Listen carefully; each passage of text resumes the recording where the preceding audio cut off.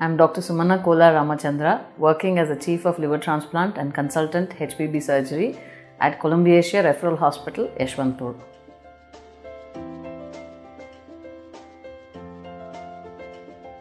Liver transplantation is a procedure where we replace the damaged liver with a new, well-functioning liver. The liver transplantation is a standard of care for people with end-stage liver disease, and this can be done in two different ways. One is living donor liver transplantation, the other one is a cadaver transplantation. In living donor liver transplantation, we take part of the liver from a healthy living donor and replace it with this part of the liver. The cadaver transplant is generally a whole liver transplantation. Whole liver is given to these patients, and this is taken from a brain dead person who has voluntarily donated the organs, or one of the relatives have decided to give the organs after the brain death.